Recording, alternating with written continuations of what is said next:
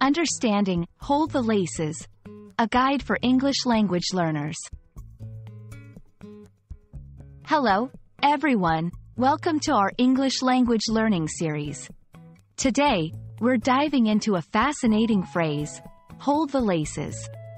This might sound a bit unusual at first, but by the end of this video, you'll understand not just what it means, but also how you can use it in everyday conversation.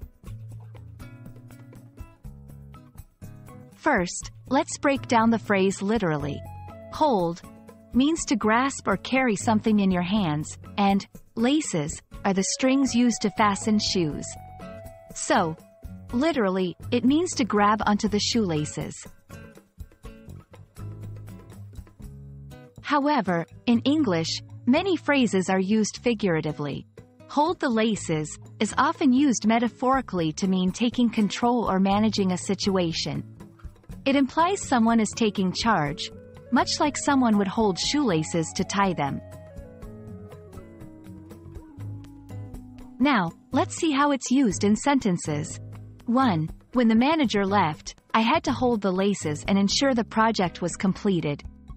2. In times of crisis, it's important to hold the laces and steer your team through challenges. It's also useful to know variations of this phrase.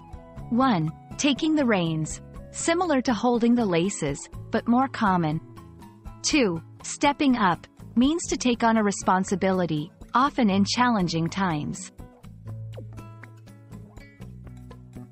Try creating your own sentences using hold the laces or its variations. Share them in the comments and we'll provide feedback. That's it for today's lesson on hold the laces.